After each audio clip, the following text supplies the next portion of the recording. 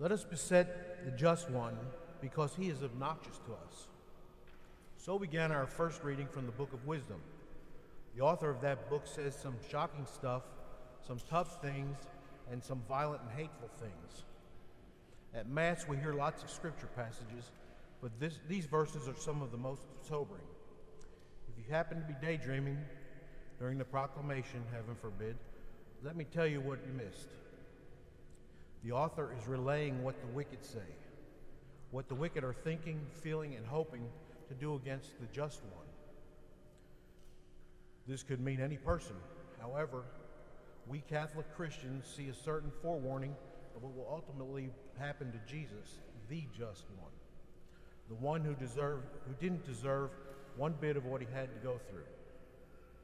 We hear how the wicked will put him to the test through revilement and torture, condemning him to a shameful death.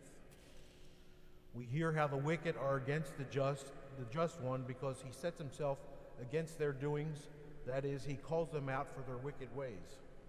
In addition, in a verse that drips with arrogance, hatred, and cruelty, the wicked say, "Let us see whether his words are true. Let us find out what will happen to him." Now that's cold, really cold. Then come the words that punctuate the entire passage, words that sound to us today as sarcastic and very cynical. For according to his own words, God will take care of him. Clearly, the wicked don't believe that, not a chance. Instead, their words take on the form of a kind of mockery, a ridiculing of people on the side of goodness, kindness, and mercy. Now, I don't know about you, but when I read passages like that, when I reflect in particular on what happened to Jesus 2,000 years ago, I think to myself, thank God I wasn't one of those people who put him to death, either by my actions or silence. Thank God I didn't accuse him, ridicule him, or gossip about him. Thank God I didn't take certain pleasures in seeing this instigator silenced, this person who was ultimately going to get the Romans upset, which could only lead to one thing: hardship for all of us. Yes, seeing how this all worked, I'm very glad I didn't have a part in any of that. Or did I?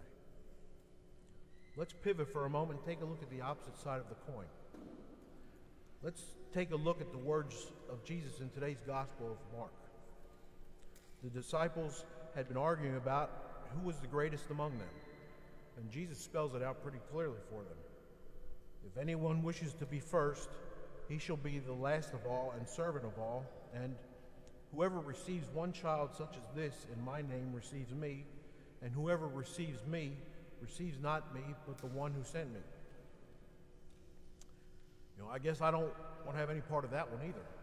It just seems too hard. Seems too much of a commitment and costs too much. I just don't have it in me. Or do I?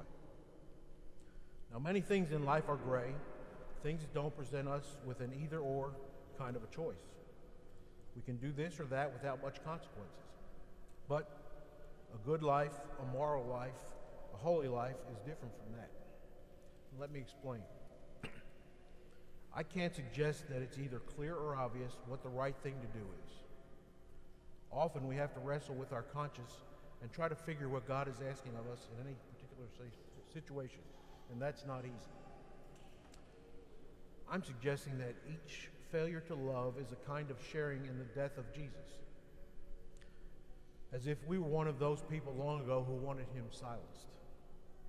On the flip side, every loving act, every selfless act is also a participation in the death of Jesus, but not on the side of those who condemned him, but rather as if we were walking hand in hand with him up that lonely hill, accompanying him rather than distancing ourselves from him. Simply put, each sinful act, each selfless act places us in solidarity with those who put Jesus to death. But each loving act, each holy act, places us in solidarity with Jesus himself, places us in communion with him, in communion with all that is good, beautiful, and precious. It places us in communion with God, Father, Son, and Spirit. Will we love as a parent loves a child? Will we put others first and ourselves last? Or Will we take the easy way out, foolishly striving to preserve our own lives while watching Jesus lose his? Brothers and sisters in Christ, we're standing on Calvary. Who are we standing with?